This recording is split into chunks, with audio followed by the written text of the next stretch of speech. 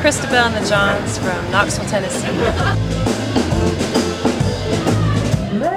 Oh, that was something that we were definitely waiting on breathlessly, because we applied last year and didn't get accepted.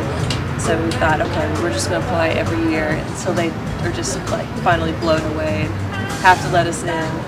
And I think we found out about in May, so just a few weeks ago.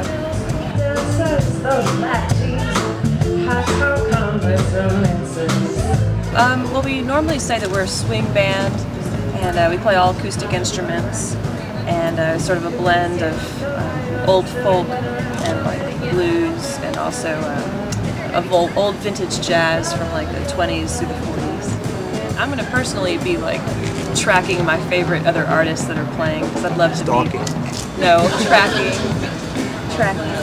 like Gillian Welch. I'm really excited about seeing, and also Regina Spektor, Ween, Flaming Lips, Feist, The Police, and also I'm excited that Brandy Robinson's getting to go, and Dixie Dirt, all the other local bands. It's really cool. We'll have a good time.